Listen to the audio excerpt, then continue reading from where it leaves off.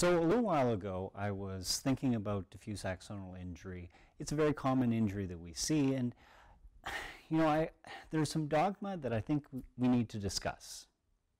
So the thing is, DAI, or diffuse axonal injury, is sold to us as a coup contra coup injury. The brain sloshes forward, and it sloshes back, and it hits the front of the skull, and then it hits the back of the skull, and all kinds of injuries occur. So the thing that's weird about this is that the brain is actually in a really tight compartment. There isn't a lot of room to move around it. If you look at scans or even autopsies, you can see that the brain mostly fills up the space of the skull.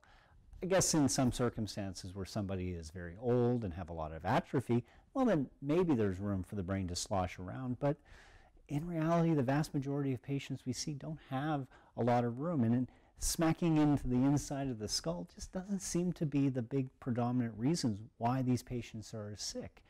And when you look at the scans, if the patient was injured because of a contusion, because the brain was sloshing around, you'd expect to see something on the scan. And most times what we see with patients who have had a devastating brain injury is there's only really a small amount of bleeding in certain locations in the white matter, and the patient's completely unconscious with no hope of recovery. This isn't a coup contra coup type injury. There's something else going on here. The epiphany I had was when I was watching a TED Talk by David Carmelo on why helmets don't protect football players from concussions. And in that work, he was using mouth guards with sensors in them to model what was happening to the brain during impact by football players and the concussions that they received subsequently. When you look at the injury pattern or the strain pattern that you would see in his work, it mimics very closely what we see in patients with severe diffuse axonal injury. And I think that in our case, this is probably just a matter of degrees. Now, his argument was that concussions are a rotational injury, not an impact injury, and that's why helmets don't protect you. And if rotational injury is the source of the problem, then torque is an important factor that you need to understand.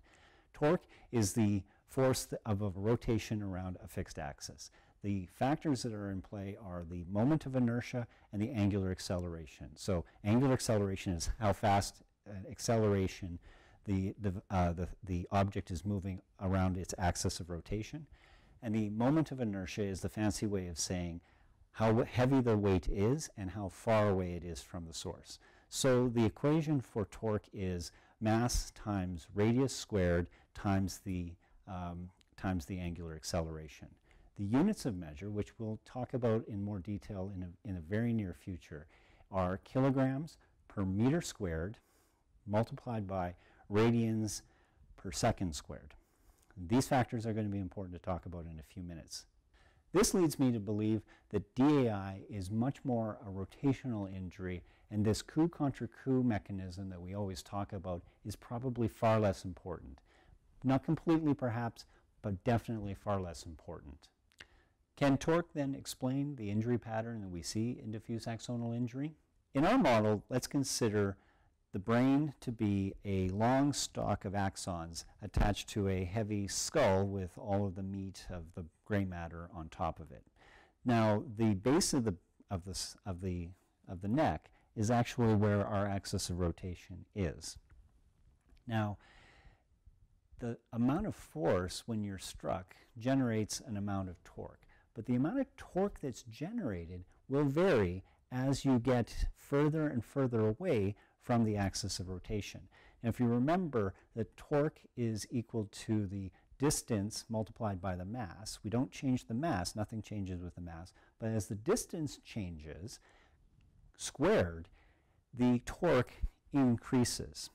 Now, if the torque that is experienced at a particular level in the brain is greater than the maximum tolerable torque that portion of the axon can tolerate, then the axon shears.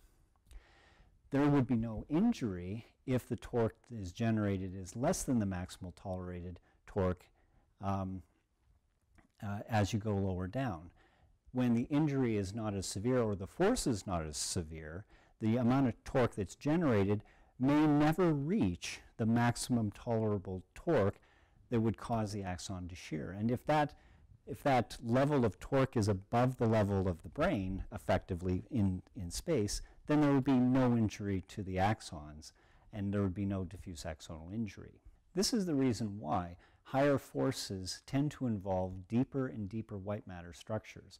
A small amount of force will cause injury primarily to the top parts of the brain, because that's where the torque is exceeded the maximal tolerated torque. But as the amount of forces increase, the amount of torque increases as well, and it also then starts to involve those deeper white matter lesions. So this is why we will see injuries that involve the corpus callosum first, but if they get more severe, then they go down deeper into the thalamus, midbrain, and then into the pons and the medulla, which all then cause devastating injuries. It's because of the amount of force that they've experienced is much higher that the injury pattern goes deeper and deeper. And it's not the contrecoup injury, because that's all up here, not down here. Understanding the impact that torque has on diffuse axonal injury and the rotational injury that it causes can also then help you really appreciate why you should really wear a seatbelt, and airbags are really important for saving your lives. It's no coincidence that over the course of the last decade, we've had a significant decrease in mortality associated with cars who have been in large collisions that have mostly destroyed the vehicles, and yet the passengers are usually relatively uninjured. And I think that part of the reason why is torque. The key here is the torque equation, especially the angular acceleration component. Now remember, angular acceleration is radians per second squared. So this means that if you can slow somebody down even just a little bit, you may not prevent the impact, but by decreasing the speed just a little bit, the squaring factor will have a significant impact on the acceleration that's being experienced, and therefore the torque that's being generated. And again, if you can get the torque that is being generated to fall below the threshold for shearing axons, then you don't get any injury. The key here is airbags and seat belts slow down the rotational component of the impact. It won't stop you from hitting anything, but it will slow you down. And even if it slows you down a little bit, that's probably enough to save your life and prevent serious brain injury. This is also why helmets don't do anything to prevent concussions or DAI. They're just not built to slow down the head. Arguably, they actually increase the torque because they increase the weight higher up on the head, away from the axis of rotation. But they do protect very well against the direct impact, and I would never suggest that you should not wear a helmet. Just remember, the helmet will protect you against the direct impact, the smacking against the floor or the other player, but it won't do anything to slow down the head as it's rotating and suffering significant torque. The bottom line, DAI, or diffuse axonal injury, is mostly a torsional rotational injury. Now, I'm not saying that head injuries that involve diffuse axonal injury don't have a contusion component. You can see contusions when patients have suffered severe brain injuries, but I think that that's from the actual impact and not from this sloshing around nonsense that we see in the official dogma. And I think if you understand the basic physics of torque, this really helps you understand the mechanism of the injury of diffuse axonal injury. Understanding the basic physics of torque and torsion and rotation helps you understand the injury patterns that you can anticipate when you see somebody with diffuse axonal injury. And it also explains why you really should wear your seatbelt or use your airbag.